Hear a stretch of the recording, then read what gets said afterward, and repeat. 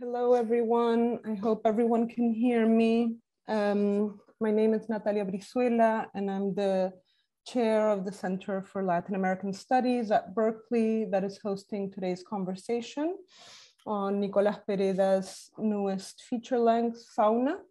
This is part of a series that we've started at the center, showcasing work by faculty at UC Berkeley who are either members of affiliates of the center. In the case of Nicolás, not only is he an affiliate, but he's also on our faculty advisory board. So it's extra exciting that we're doing this. And it's also exciting because I think for the first time, we at class are considering film and art practice as a form of scholarship in a way, right? Because Nicolás is a professor of filmmaking at UC Berkeley.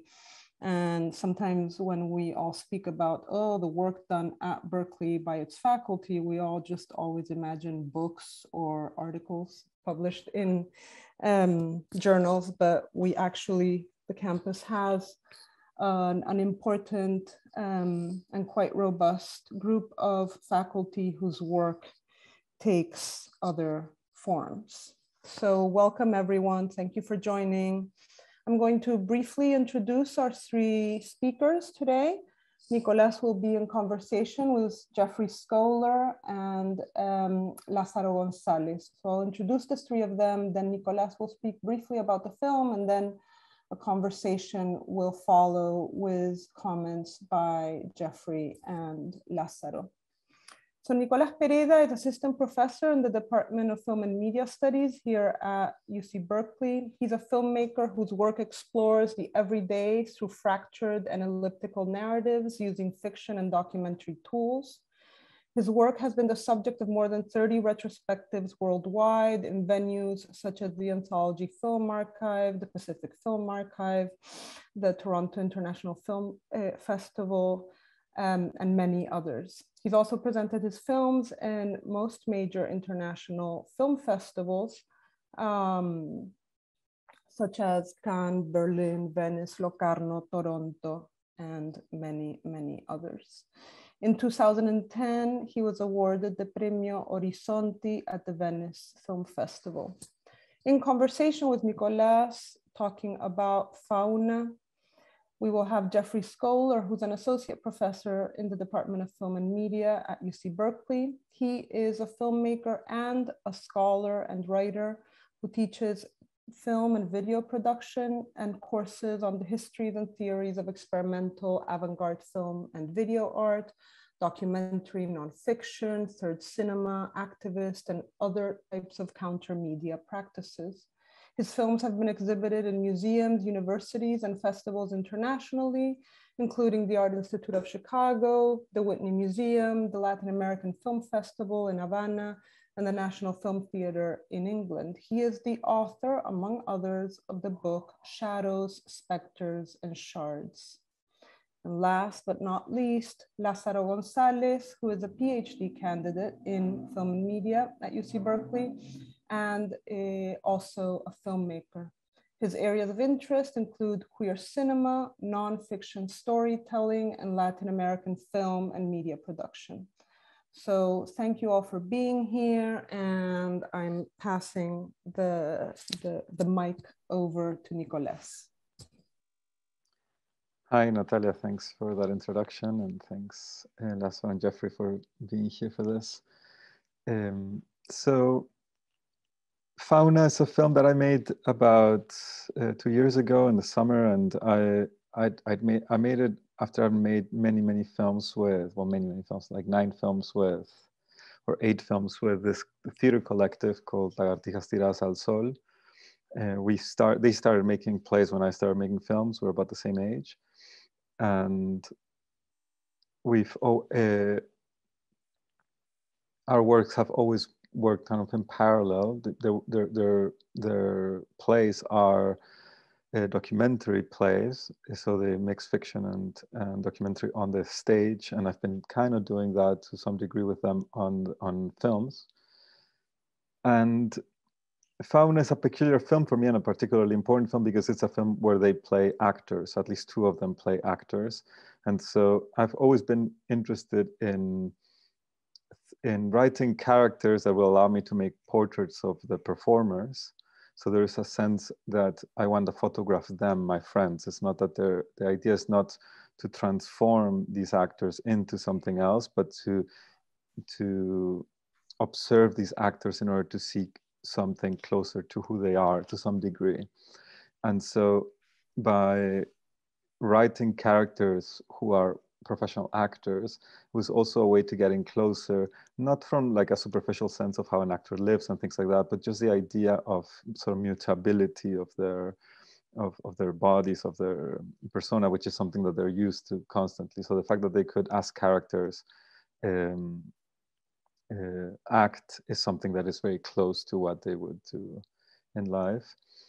And it was because perhaps also because of that, because of the proximity to the profession and their lives, it was also a very almost cathartic experience to some degree.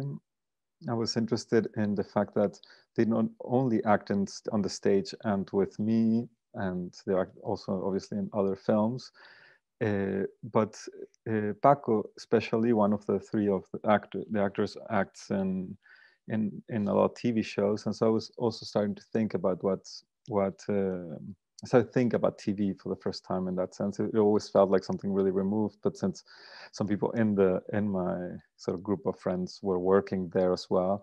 And then I started thinking about sort of the responsibility of representation, which I guess is something that is very part of what anybody that makes films at some point thinks about. Because in a way, I mean, I guess there's some debate, but in a way, all filmmaking is a form of representation.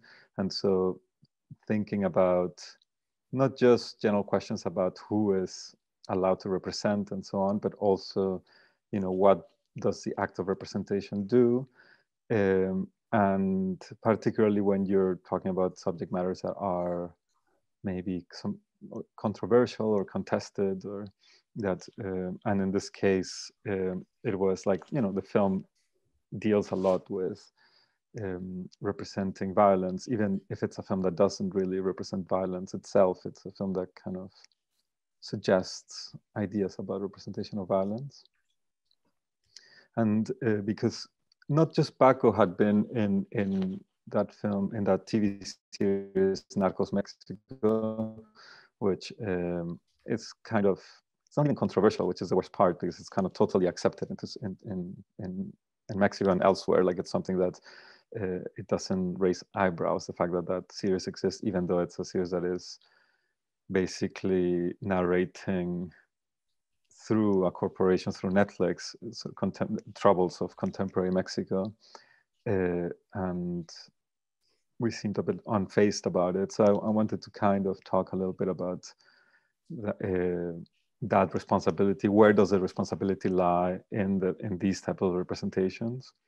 Whether, and here asking directly towards the actors that I'm working with, whether they are, what's their responsibility in the constructions of these narratives, and how can we make a film that reflects upon their responsibilities as actors. And I mean, these are all kind of ideas that at the end of the day, the film is a comedy too, and like a little sort of family little drama. It's not necessarily that it's not like a, at least not to me, like a sort of dense sort of philosophical endeavor, but it's a small comedy that tries to deal with all these ideas. Lázaro, well, also, so not this Lázaro, but Gavino, whose name is Lázaro now. So anyway, Gavino, it's a whole other story. Okay, Gavino has also played a lot in films, and not TV, that, yeah, in TV as well, actually, of this type. And actually, he was in a film, he was like 5 seconds in this film where he just appears and gets his head cut off, called El Infierno, called Hell, which was kind of one of the first films that dealt with, that created a kind of caricature of of the contemporary violent moment in relation to drug cartels and military and the state and so on. And I always thought it was funny that he accepted these small roles or just appearing and being killed. And because he also later wrote a small, not even a book, but a little kind of like moral pamphlet for the actor, something like that, about morality of representation as an actor, something like that. It was kind of like a little thing for young actors. But then anyway, so all of that interests me. I think I've changed my mind about what I feel about that representation, where the responsibility lies. I was a little bit thinking early on about the responsibility being in the actor, but I kind of missed, I think, the point that really the problem is a systemic problem, like everything in the world. And these people also have, I mean, they don't have jobs, and I don't pay them that well myself, and their plays don't give them any money, so obviously they have to rely on other things. And I guess the same way we don't blame Amazon drivers for what Amazon has created, it's difficult to also just blame the individual actors in these things, and also less efficient as well. So I thought a lot about how the problem is more the fact that we've allowed these multinational corporations to go in and create the systems of representation, because it doesn't really matter anymore who is involved in directing and who's involved in. Anyway, I'm going quite far away from my film, but it's something that was really lurking in the process of making this film. And another sort of side that was important in the process of making this film was it was a book that I was reading, or that I read several books by this Uruguayan author, Mario Lebrero, who wrote a book called Fauna. And I took from that book the name of not just my film, but also of the characters, Flora and Fauna, that appear in the film. And this idea of having like the sisters that call up. I do it in a different way, and it's like it's not that important, but his books, while it's definitely not an adaptation, they provided me they were kind of like an engine for generating ideas. His books are sometimes all about the mundane completely, which interests me, and sometimes they have these kind of crazy little turns of fantasy or a wild psychology that perhaps allowed me to do that jump into the second part of the film, which is a lot more, I guess, a bit adventurous for me. I tend to, in all my other films, perhaps not all, but the majority of my other films stay within the everyday of characters, and I try to sort of solve the entire films within that sort of floor of the everyday. And I was excited about sort of going to a different tone, at least. And that's why the second part has like wigs and things like that, and their acting in the second part is a lot more kind of, it's like they're rehearsing, they're not acting. It's more a small step into the world of not exactly fantasy, but maybe a little bit. Yeah, I don't know if it's enough as an introduction.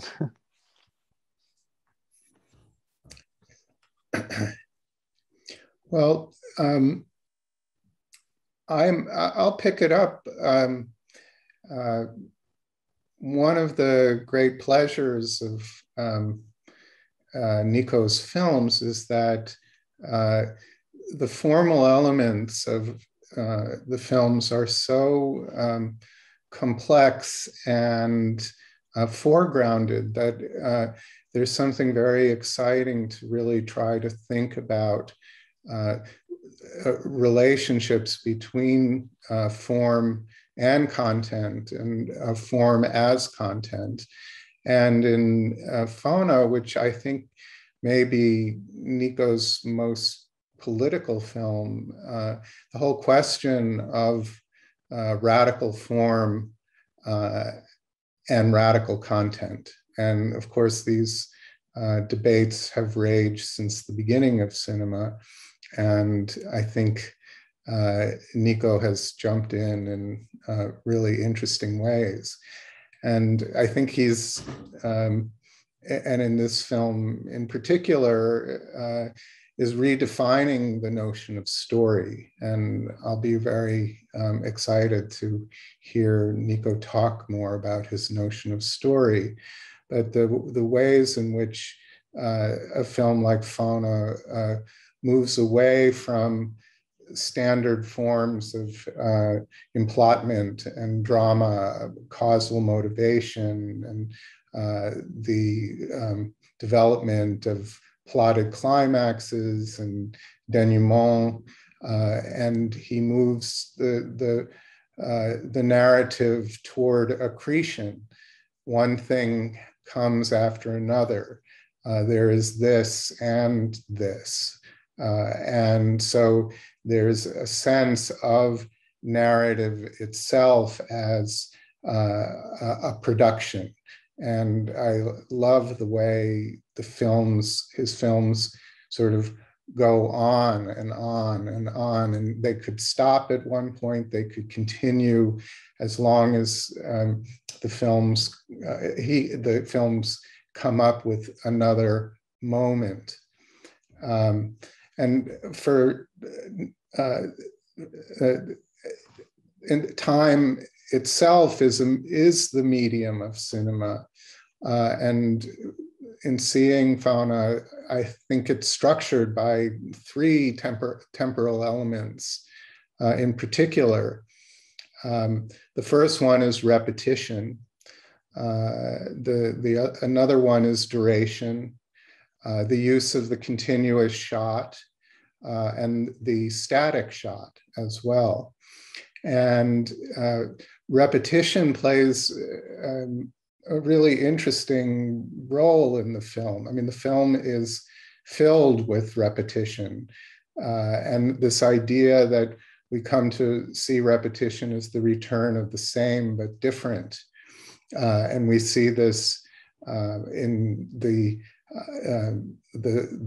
scene in which I think one of the key lines of the film is uttered in the bar after Paco does his monologue, and Gabino's father says, "Do it again."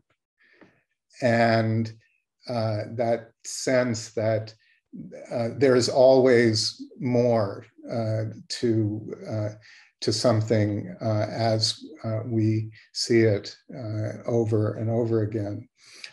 There's also the repetition of the dialogue that Luisa is learning, is repeated by her mother.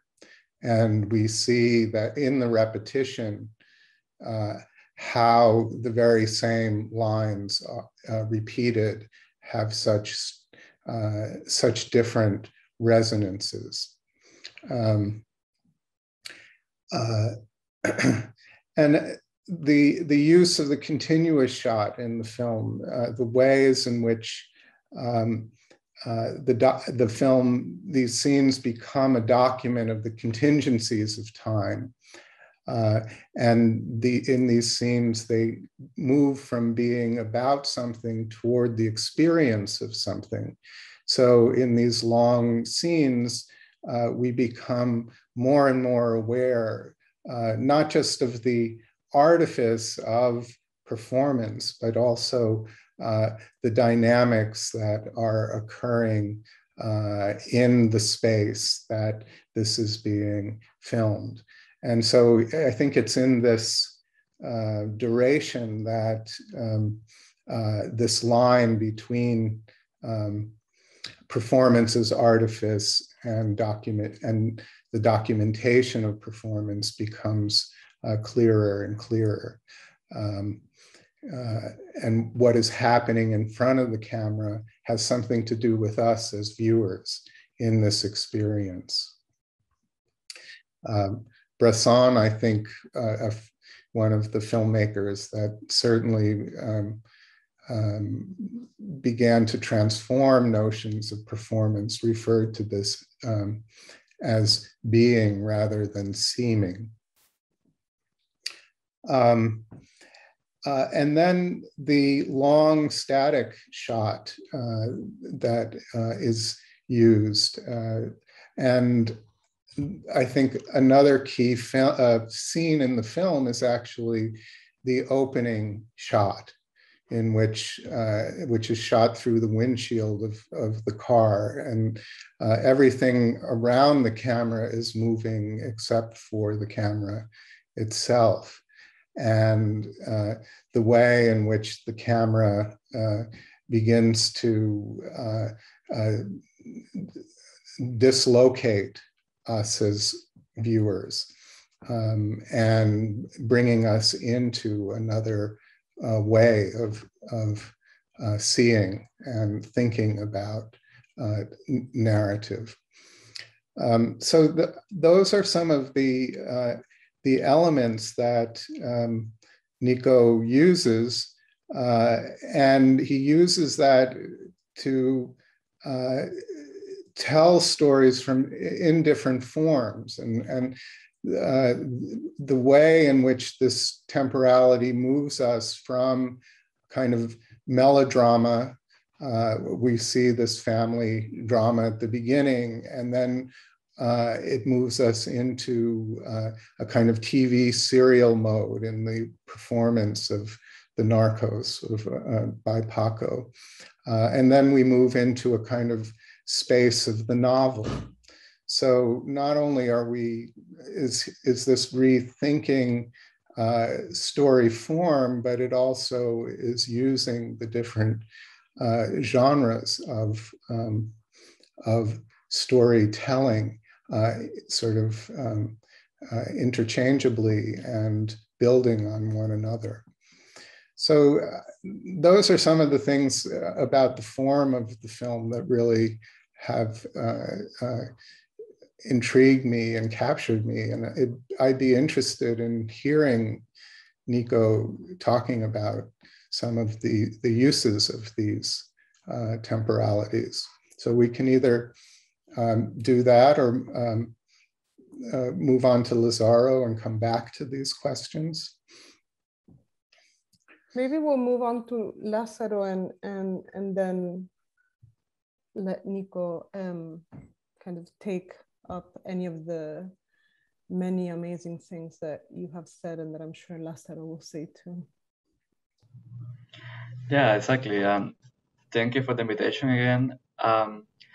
As you were mentioning, Jeffrey, I think something very unique and very important also in most of Nico's work is this intersection between fiction and documentary that is being like a main topic or a main like format device in many films.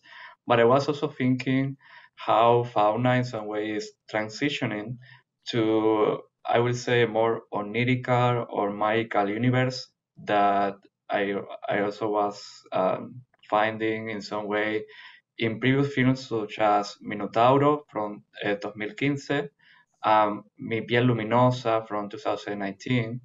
So in this sense, I would say that it's like reinforcing more this idea of storytelling, as you were mentioning, Jeffrey, also is redefining this notion of storytelling.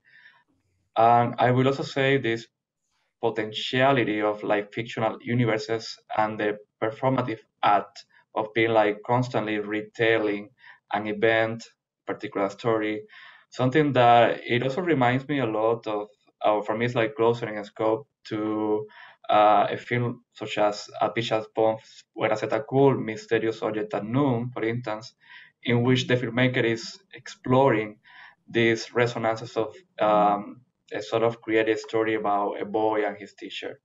So this is the first kind of argument I wanted to introduce. And then, of course, something that I think is striking in Fauna and is and you were talking about that at the beginning, Nico, as well, how the film is like addressing the impact of narco culture on Mexican society, and of course its mediatic representation. And that was also making me think about how, and this is more the question that I have after, but about how the topic or the thing of violence, and in particular narco violence, is being like for a long time a main topic in many production from Mexico. I will just mention, for instance, Luis Mandoki, Voces Inocentes, Amate Escalante, Eli, Gerardo Naranjo, Miss Bala, and Carlos Volado, Tlatelolco, Verano del 68. I was particularly interested in how do you also take some distance from these filmmakers and from the approaches that they are like proposing in their films. But in the same way, I really think it's important to think about how you are like creating a sort of parodic view or reading of this mediatic representation that for filmmakers like, for instance, Mascalante, here like he said in an interview a few years ago about Ellie, his film, that he usually wants to explore these things in a way that we will never see in the news. So in some way, filmmaking is a way to represent what is not represented through journalism. But in that desire, in that direction, that is like a sort of looking for indexicality or like some connection with the reality. That in your case, I think is a little bit different, because I will say the violence in your films is more like referred, it's more symbolic than clearly visible, like in a film such as Haley, for instance. And also, Jeffrey was mentioning it is trapped in these format devices like long takes, also the constant silence of the characters in a literal and metaphorical ways, the prevalence of dialogues or even like gestures as a performative device, and of course in the ambiguity of what happened, or in the certain ambiguity of retelling any kind of event. So that made me think that Fauna is proposing a parody of how, let's say, a popular show such as Narcos is creating stereotypes about violence in those spaces. And in the same way, I identify here a reaction to most conventional storytelling, alongside, as I was mentioning before, with the critique of how mediated representations could be reproducing that violence. And that's also the question that I have for later. And lastly, I wanna ask you as well, but like I'm very curious about why are you deciding to represent like in Fauna these more like peripheral spaces. For instance, we see this travel from metropolitan areas to rural spaces, such as this mining town in the north of Mexico, instead of the representation of, let's say, Mexico City, like something that we could see in very recent films such as Güeros by Alfonso Ruiz Palacios, or even like the very popular Alfonso Cuarón's Roma. So for me, in this case, the journey is also important because, as you were mentioning at the beginning, there is a concern about the mundane, the quotidian life, but also the characters in Fauna are portraying a way that we perceive them as outsiders to this reality. Well, most of my questions are related to that, but I can start, or Jeffrey can start asking the question. I know how to, and then I will go back.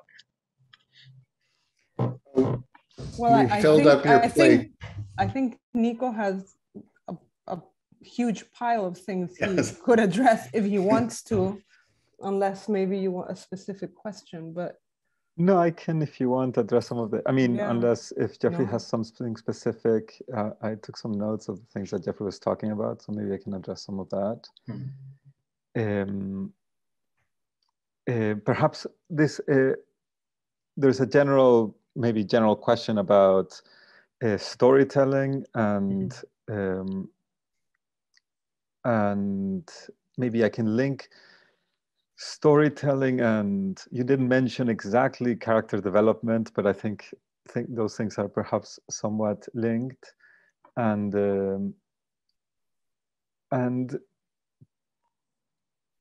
okay, I'll talk a little bit about the sort of the general conception of story in this particular film, but also in other films of mine, which has to do with not thinking things too much as having a very clear, concrete beginning and a clear, concrete end. And also not to think about story as one story, but the possibilities of multiple stories. So the idea that what's exciting about storytelling for me has to do more with the micro and not the sort of the general. I don't know if even though the film starts at a very particular place, and it's very much like a start of a film, in that, you know, it's like the beginning, it's like a road trip, and you know, they're going places, and they're, you know, you have a sense that they left somewhere and they're going somewhere else. My idea in a way is that the past, who these people are, is extremely important, in the sense that they are these outsiders to this new space, but at the same time, there's very little clues of who they are beyond that. So you can sense, hopefully, that they're not locals at all in this. I mean, that's what they're totally lost, and they're a bit fearful of getting off the car. But beyond that, there is very little knowledge about who they are and what their past is, and about sort of trying to understand them. So I link these ideas of character development and story because I feel that they're both generally dealt with through causal relationships, which is something that Jeffrey also brought up. And I'm always sort of reluctant of causality, even though obviously working things backwards, you can find causality easily in the films, right? Because it's like anything; it's really easy to find causality in anything in life if you work things backwards. Like to figure out why one ends up where one is in life is fairly easy if you think about it, where you are, and then you look backwards. But it's very difficult. But that doesn't really help us to predict the future exactly, which then makes you wonder about causality as well, because if things are so clear towards what come before, then we should be a little bit more cunning and be able to figure out what's coming next, I guess. But in a way, we are always surprised about what comes next, luckily, I guess. I was talking actually recently, and I linked this a little bit to acting as well, perhaps, and maybe directing actors, something a bit more practical. But I was talking to one of the actors of the films the other day, and he went to an audition, and they had sent him, I think, the entire book that was being adapted for the film. I just spoke to him last week about this, and it was kind of funny because he said that they asked him right away in this audition whether he had read the book that they had sent. And he didn't read it because he was lazy, obviously. But he told them that he didn't read it because he thinks that if he knows what happens later, then he will act in relation to that, right? That he would, by knowing where the character ends up, then that will taint the present. And we will always behave, let's say, differently if we knew our future. And then talking about this, I told him that you could extend that thought towards the past as well. Because even though this idea of the future is more obvious, the fact that, okay, if we knew exactly what happened in the future, maybe we would try to modify it now. But what's funny, I think, what's more interesting to me is the fact that even if we try to do that exercise towards the past, like if we try to understand our our universes growing up or up to the point that we're now, that doesn't necessarily inform who we are, unless maybe you have to go through a very complicated psychoanalytic process that might kind of help you a little bit into the understanding of who you are and so on. But generally characters, let's say, don't go through that super complex process, but it's the idea of character development tends to be linked to very sort of specific situations that have happened in the past of a character that you're not, that happened before a film starts, let's say. So I try to dismiss a lot these type of ideas of who are these people, who, what happened in their childhood that define who they are now, what kind of things they did in their past that have defined their characters and so on, because I think they tend to be, if not outrightly sort of false way of understanding character, they can be totally, it might be a too crass to think that that experiences in the past can be so directly linked to behavior, that it's too complicated of a web, the past, that which defines us might be through causality of our past, but it's a very complicated web of causality that we won't be able to, that by saying something like, I used to steal candy when I was a little boy and that's why I became a thief as an adult, is just not the right balance, right? So like defining or just single moments in the past is to, and so the same way that as that character cannot be defined by moments in the past because it's too complicated, the same thing about storytelling, that that events that happen are necessarily linked obviously to what happened before because of the physical world and that's how it operates, but it's also much more, the web of that past is a lot more complicated. And cinema in particular, yeah, I think it's very different to literature in this regard. I mean, maybe literature could function perhaps in a similar way sometimes, but what literature has that cinema generally doesn't, it could, but generally doesn't, is kind of like a reflection on that which you're seeing, on the action, on the material. Cinema generally only has that surface, the material world, and you have to infer everything else. In literature, they have the possibility of hearing what all the characters are thinking, having a narrator explain larger, more complex things. Whereas in cinema, it's a little bit more less intellectual, perhaps in that sense. Like you can rely less in the world of ideas, and you have to rely a lot more in the world that is material. And so those relationships towards causality become a lot more superficial in cinema because you cannot kind of explain the intricacies of each circumstance that will affect the future, both in character and in events, let's say. Nico, can I interrupt just here for a second? Because it's interesting, because when you began your presentation and sharing your thoughts about Fauna, you actually, you revealed something about your choice of casting and the fact that you've worked so closely with the members of Lagartijas Tiradas al Sol, right? The theater group. And you said that sometimes you wonder if you make films with them so consistently in order to kind of see where they are at that moment. So that in a kind of meta way, the entirety of your film production could be thought of as a character study of those of those actors, right? So I'm just putting that out there to kind of complicate a little bit your own. Yeah, because you know what I mean? Because it's not, they're not just any. I mean, I understand that in the context of Fauna, of what you've done, but I'm also thinking about it in terms of your entire body of work and of how you presented it to us.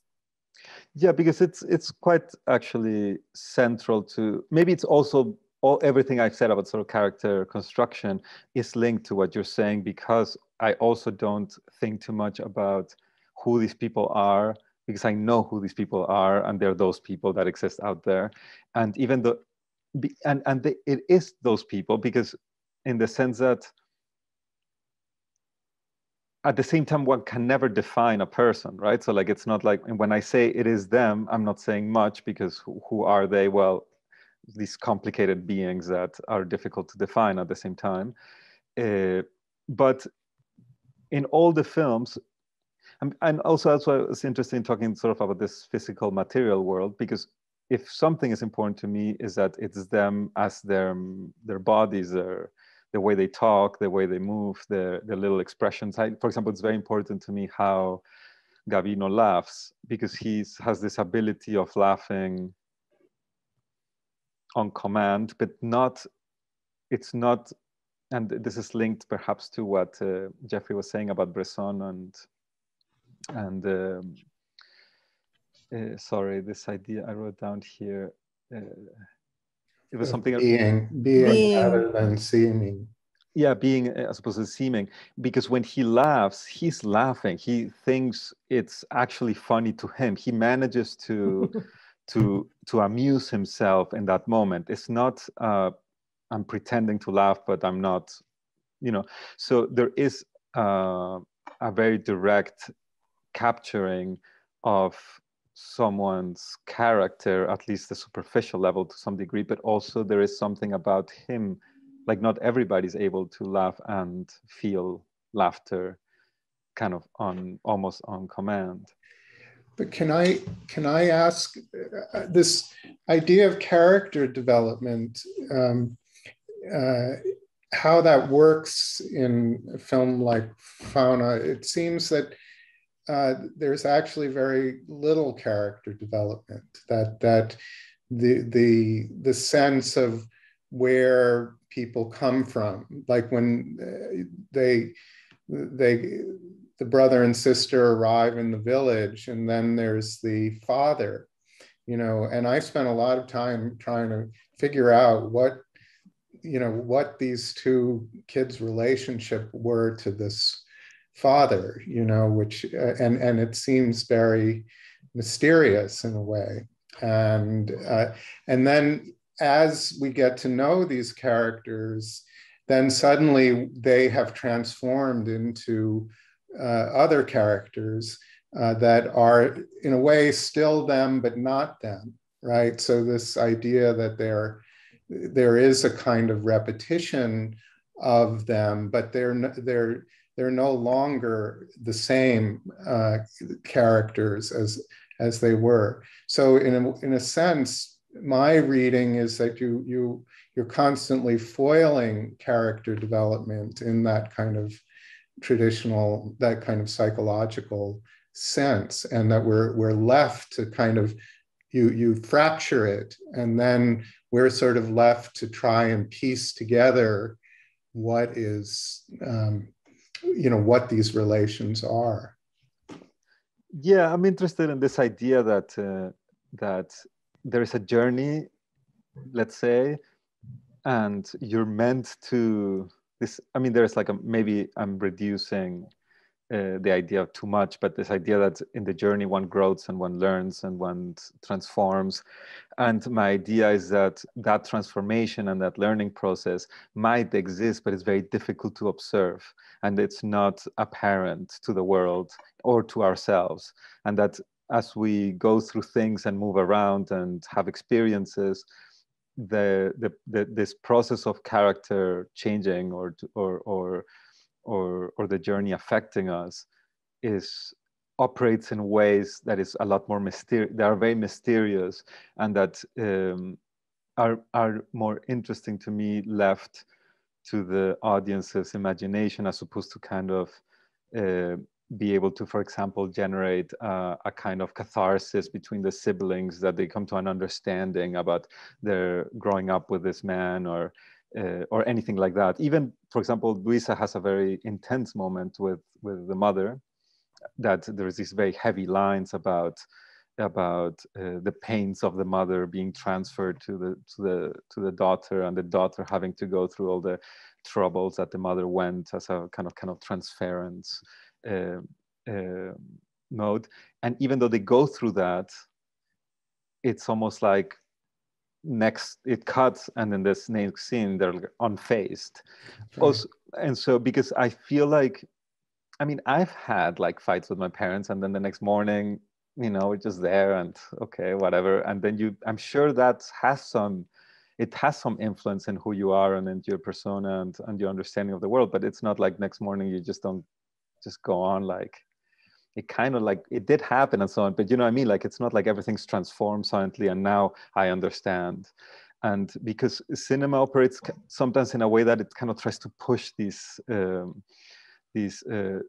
transformations. And I'm a little bit more interested in maintaining that distance. And then I like what you said about this kind of false, I don't know exactly how you put it, but this idea that that I suggest that something is going to I suggest that possibility of transformation, and then I betray that. And so I like knowing that there is some expectations with sort of fictional storytelling. And so by just not fulfilling those expectations, then you're automatically putting the audience in a strange position.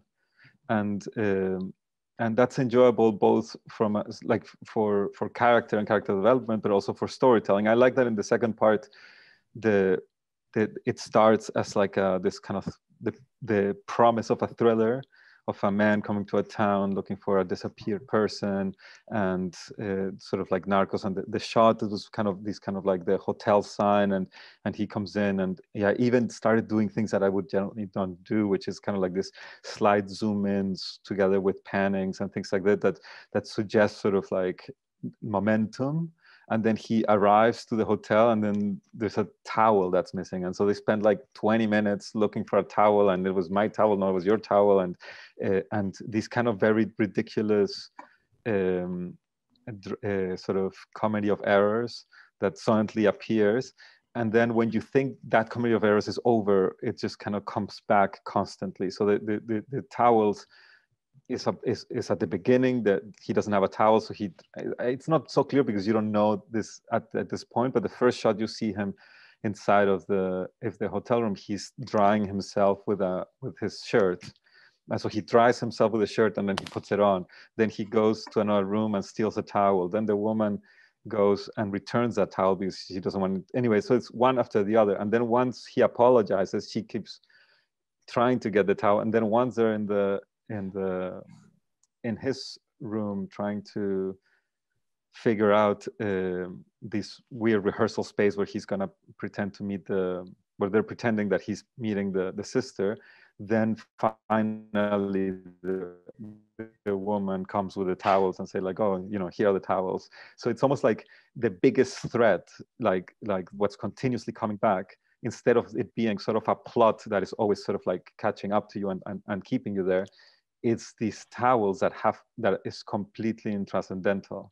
So by using the most untranscendental element as the device that keeps coming back, mm-hmm. is a way sort of to using as kind of technique, but kind of on the opposite direction. So instead of it being like the thread being like this man that he's looking for and trying to find him, and always the name of Rosendo Mendieta coming in and out, and it's the towel that keeps pushing in.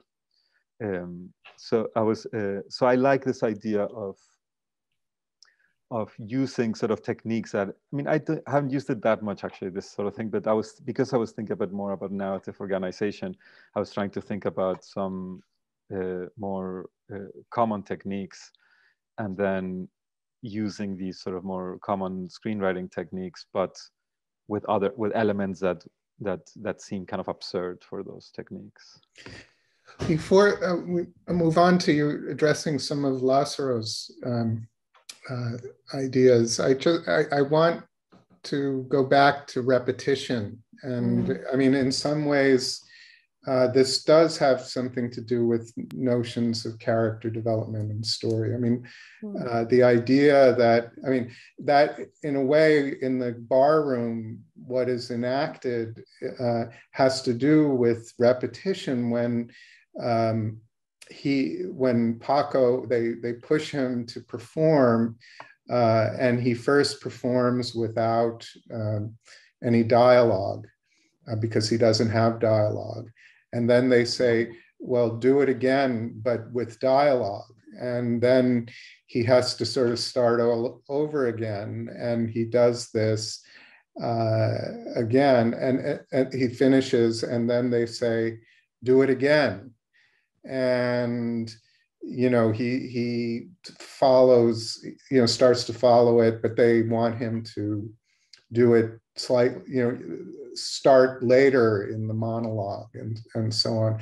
But there's something about the pleasure of seeing it again and again rather than moving on that is very intriguing about the film. And in a way, when we go into the space of the novel, that also, in a sense, is a repetition because it's redefining the relationships between these people again. You know, there's something about how they reappear in different, as the same but different in each of the sections, you know, that allows for a space to see things differently rather than, okay, moving on to the next and moving on to the next.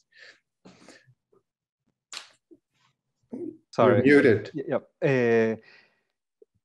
There is, for a long time, this idea of repetition and variation in my films have been sort of very key.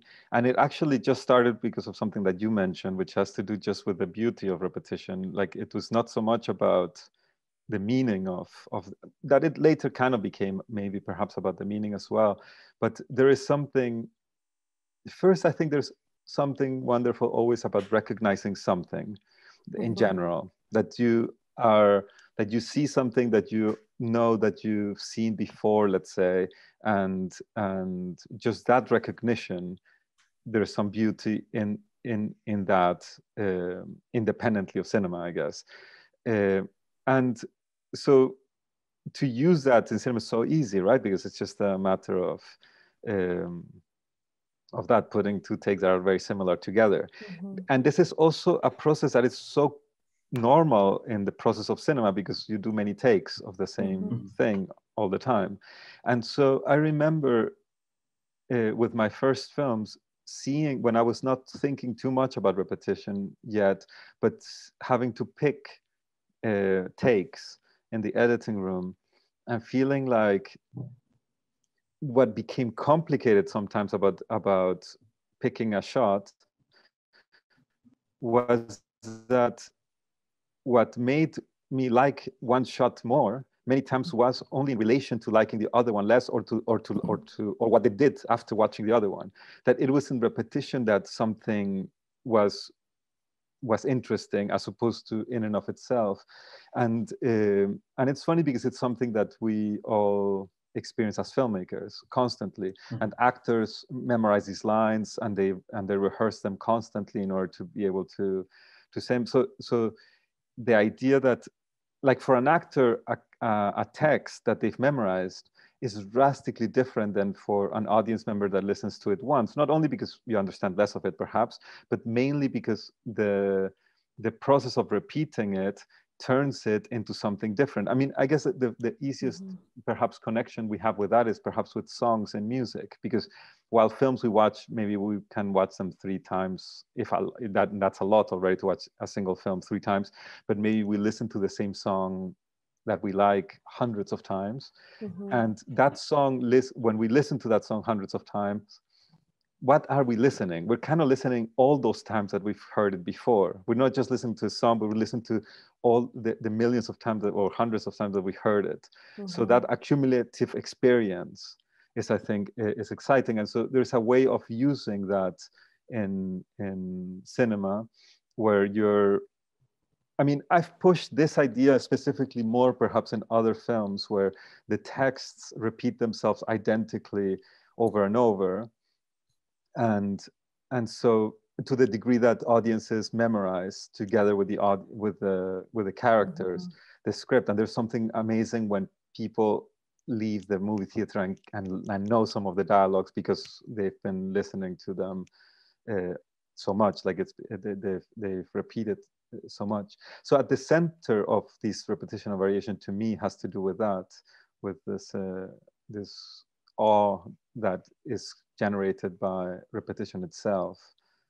There's also something else that's very powerful, I think, around this question of repetition in your films, and it has to do, one, with, you know, speaking both psychoanalytically or in terms of kind of politics. There's the fact that, you know, character or subjectivity is perhaps nothing more than the repetition of a performance, right? And in that repetition, one becomes someone, right? And of course, you're repeating and performing something you have seen, you have known, you're appropriated, you're changing every time, right? And that in that minute difference between the repetition of the same and the repetition bringing in something new is a kind of infinite space of freedom, right? That's on the right, one yeah. hand, yeah. And then on the other hand, when you were talking about this repetition and the way it kind of works in your films, I couldn't stop but thinking of something profoundly banal, the image I'm going to share, but it's of all of us have either remember being children or have been around children when someone, an older person to them, is reading a book to them, and they get to the end, and what do they say? Again, start again. And they memorize it, and it start again. And the only reason they want to start again is because that's how they learn. So I mean, I'm bringing these two things up because I think they're related. Like to learn to be a subject, or to learn to something about life that will build character, whether it's within the field of, you know, within the realm of a film or in the world, is profoundly linked to repetition. So anyway, I just wanted to say that, but I know that there's many things Lázaro brought up. And just perhaps about that you just mentioned, Natalia, like it could almost be like sort of a treatise on acting, this idea that it is through that repetition that you create a sense of who you are, and a sense of also how to move. And maybe it's linked to also the Bressonian thing and in relation to repetition, because the way he directed, he always talked about not saying anything to the actors except very sort of practical tasks, and then making actors do the tasks as many times as possible until they became sort of naturalized, and this kind of idea of muscle memory. And so like the possibility of thinking that it is repetition that generates this muscle memory, and is muscle memory kind of what we are. You know, that the words we use and the way we move and the way we perhaps even the way we think has to do with these patterns of thought, patterns of behavior. Yeah. But there's something else I wanted to add there, like, and it's something that for me is like very clear in Fauna, is how performance becomes like the core or the center of the film in some way, because it's to some extent it's also a reflection on the ontological character of performance, not only in the sense of, as Natalia was mentioning, the realm of like cinema or films, but also in life, and how through performance we can like construct or develop our identities. And I think something that is so beautifully represented in Fauna that it's really, of course, it's hard to think about the film without addressing repetition and performance as main elements in it. But I wanted to ask you again, like, to, you know, if you can also go back to a little bit the question of how are you, or why are you approaching or are you representing these spaces outside the center? Let's say like outside Mexico, the city of Ciudad de Mexico, and also how to locate yourself as a filmmaker within, or how to not locate yourself as a filmmaker within Mexican and I will say Latin American cinematographic tradition.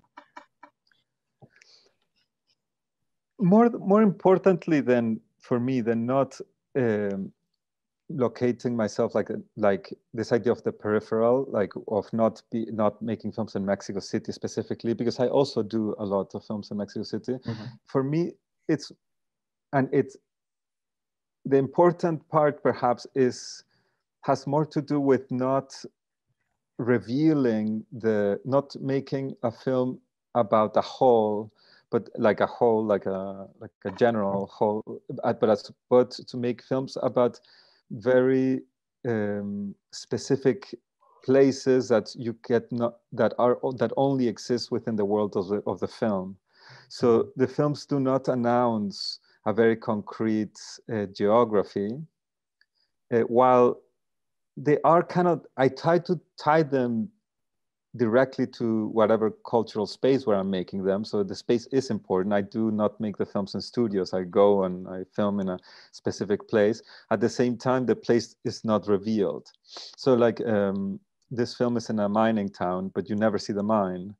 Mm-hmm. It's just kind of mentioned. And there's very few shots where you can get a sense of that universe. It's all kind of very, the mise en scène is reduced to the minimum I can. So like it's a very minimalist approach. So when I make films in Mexico City, which I do often, there's never chaos. There's never like this idea of like lots of noise and chaos and people yelling everywhere and car crashes or density or all of those ideas that one would have with Mexico City are kind of not there, but maybe they're implied because audiences come in with certain idea. You know that you're in the city in Mexico, but then you're in an apartment, so you're in a room. You're not in the metropolis. And here in Fauna, you know you're in the desert because you get a sense, especially from the beginning. But also at the beginning, my idea is create a disorientation of that. Like we don't really get to grasp the desert. We get to. There is not a shot from far away with a car going in the desert and we get like the nice sort of view of these people going through the space, or even like a shot from the outside and you see the car driving along the hills or whatever. But instead you see something that is very difficult to be able to hold on to, kind of as a way of making the films to exist in a place of their own. So they don't exactly happen where I film them. They happen in your mind, and then where I film them just gives you enough little bits and pieces of something so that you can try to construct a larger space. And perhaps I was perhaps a little bit more careful about this, doing it outside of Mexico City or whenever I film outside, but there's a general sense for me that that films create a space using whatever is there, but they don't actually capture a space. It's more like you grab bits and pieces of something and then you generate something new with it. So you are relying on that, on that what exists out there, but you're not containing it, or you're not. What you see is a true, like what you see is an actual representation of fragments, not and particularly because I'm making Fauna was a political film to me. I didn't want to sort of link the politics necessarily to this specific location, but I wanted it to be a little bit more the possibility of that universe. Mm-hmm. So there is a specificity of the town within the world of the film, but that town is not directly connected to not indexically connected to the town where we shot, if that makes any sense. Yeah, exactly. That's what that's exactly what I was like pointing out before. That is how I noticed that difference in your filmmaking. If I think about many other like more indexical political cinemas from Latin America, because there is this location of the spaces, but it's still it is still political. It is still, but I will say that the political content goes in some way behind the formal content, and the format becomes political and so on. But I was trying to create this connection that is more like a difference with, let's say, a Escalante or other filmmakers. And on the same way, I think I forgot to mention this, but it reminds me a lot of regadas. I was thinking Japan, for instance. So how this in some way you are creating spaces of utopia, or like that. I don't know. It's not exactly indexical. It's not, but is creating a space of onirical, or like I don't know exactly how to define it, but it's not um, at all what we are used to see in a more like traditional political cinema. Yeah, there's something paradoxical to some degree. It's like the most sort of directly political Mexican films, like the ones that are more like overtly political, that the poster announces sort of like its politics, let's say, are films that tend to be very formally detached from that which they photograph, sort of kind of cartoonish. And you probably don't know these films, but they're very like for local consumptions, like that movie I mentioned earlier, Hell. And there's a movie called La Ley de Herodes, and they're very kind of very, I don't want to say theatrical because my theater friends will kill me, but there's something very kind of where a tree looks like the cardboard of a tree, to make myself understood. Like there's something that feels so far detached from the actual material world. So but in the process of being political, everything is very perfectly arranged and very distant from that which is being photographed, and at the same time creating the facade that it's not, that it is the actual thing. And what I'm trying to do is a little bit the opposite, which is I am interested in the tree itself and how the leaves of the tree move, and observing the light, how it falls, and so on, and those things. And at the same time, I want to sort of make sure to be understood that that level of indexicality that film can maybe make you believe there is, like you seeing things as they are, because film has this sort of a crazy ability, almost magical ability of making seem that you have the thing in your hand by photographing it.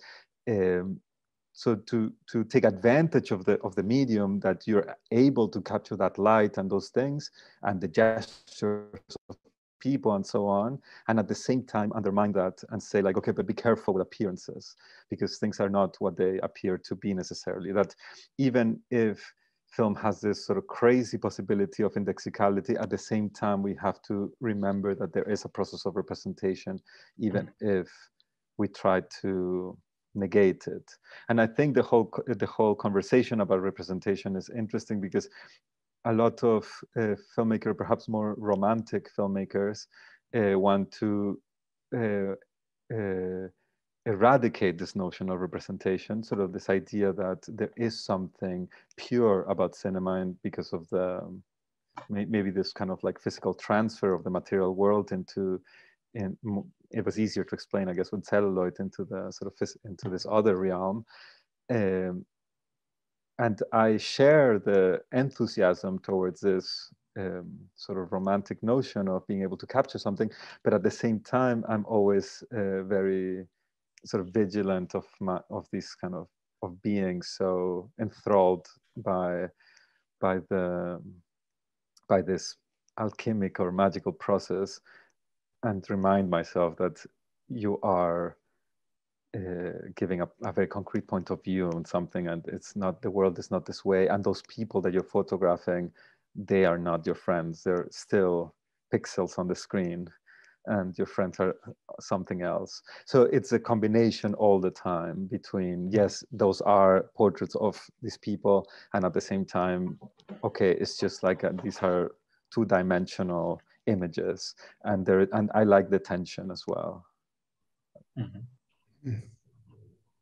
Nico, can I before closing this amazing conversation and bringing it to an end, kind of bring back something Lázaro had said earlier, and connected to what you just said. And, you know, Lázaro had pointed out that there seemed to be a kind of parodic, perhaps, relationship to this Mexican cinema around, you know, narco, drug cartels, etc., from your, in Fauna. So I wondered if you could talk about that, and if there was a relationship between this, whether it's parody or whether you call it something else, or you think about it differently, and this question of like whether, you know, do your films represent Mexico or Mexican life, or are you is that what a Mexican filmmaker must do? No, I mean, I'm actually, but maybe it's a personality thing. I'm always shocked at the audacity of these films that represent the world. And I always think about the kind of the level of security the screenwriting and directors must have to create this very strong statement about the way the world operates within this medium. Because I understand someone writing a book about the intricacies of a particular political moment because of the amount of, you know, resources you have when you write a book. But sometimes when I watch films about that define more or less or try to explain the way Mexican politics operate or a particular moment in Mexican history, I tend to be, particularly when it's contemporary. I understand a little bit more the revisionist idea is less troubling to me, but the idea of like, this is happening right now and you're making this work that doesn't leave any other possibility for reality to be differently. This is how, you know, if you ask Google now, like, how did the Cartel La Federación, how was it created? Well, there's, you know, 3 chapters in the Netflix series that can explain to you exactly who told whom what and how they, you know, and how they operated. And obviously, for example, not to get too much into the specificities of that Netflix show, but when anything the CIA is involved in that show, because I watched the first season in order to make this film, it's always, I always think like, how can they actually make a film in which the CIA are the good guys? All of the CIA are the good guys in this, and it's like they're like the victims actually of this corrupt and you know, given the history of the CIA in the Americas, it's shocking that suddenly they're like the victims of this thing, and they're the ones that are being undermined by the bad Mexican government and so on. And so even if, yes, you know, drug dealers are bad people, I don't know, but even to that degree, it's quite shocking. And so I cannot not imagine sort of like the screenwriters that went through that process, and then the you know, the directors, and also what's more wild is that these are not sort of American endeavors. I mean, these are like multinational endeavors in which the directors, the screenwriters, the actors are in this case from Mexico. So these are not sort of the evil people writing things for the other. You know, it's like the kind of the justification behind this is also that it's being, these narratives are being generated from within. It's not like, you know, they were written in some Los Angeles writing board. They're you know, they're done by locals under the umbrella of this multinational corporation. Anyway, so I find that that And this isn't, I mean, perhaps I use the most crass example because that's the example of the film, but it happens to some degree or another in films that attempt to create a concrete visuals of the violence. But sometimes, I mean, I'm maybe a little bit too critical when it comes to this, because even, for example, sometimes with, I don't know if you know the visual artist Teresa Margoles, who is very important and actually makes really powerful work. Sometimes I always think, like, do you really need to bring a wall full of bullets to the Biennale? And is that, you know, it's that what now the image of the violence in Mexico, is this what it means? Is this wall with bullets able to carry the complexity?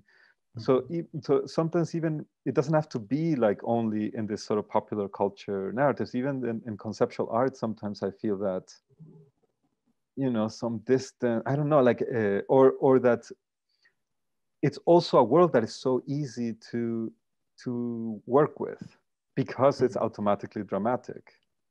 And so, I mean, I saw something in a different subject matter, for example, and I saw I was in New York recently and I went to a performance where there was this chorus singing. And so in the middle of the singing, they start saying Black Lives Matter. And it's like, no, it's so much more complex. Like, you cannot just pepper your little performance with a little bit of politics and then suddenly it's a political work. You know, it's so sometimes, anyway, I just feel that, and that's why my films end up being so layered, perhaps, or why I try to be very careful with all of these ideas, that anytime I'm suggesting some sort of bold idea about how the world works, I automatically try to undermine it in order to be able to create a space for reflection, as opposed to have a statement of how the world works.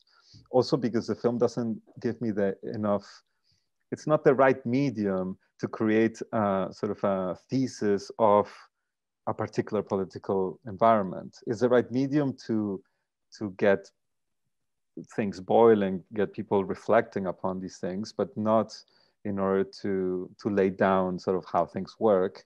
But also at the same time, you cannot just kind of throw a little bit of like something or other and then suddenly be political. No?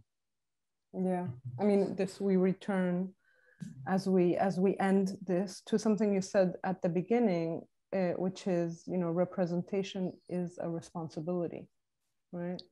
Right. That it seems like you hold that very close to you as you think about your practice, not only perhaps in probably, or I mean, we haven't talked about this in terms of all your films, but that would, as I heard you say that earlier this evening, I thought, oh, this is very much a possible definition of an ethos of work for Nicolás.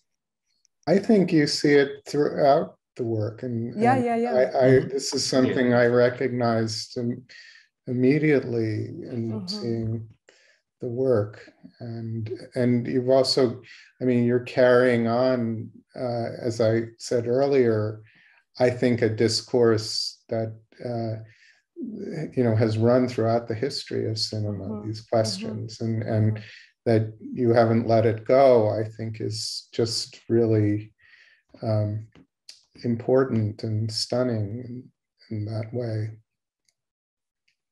So we are going to end this amazing conversation that could continue, and as all webinars and Zoom live events, this will end very abruptly.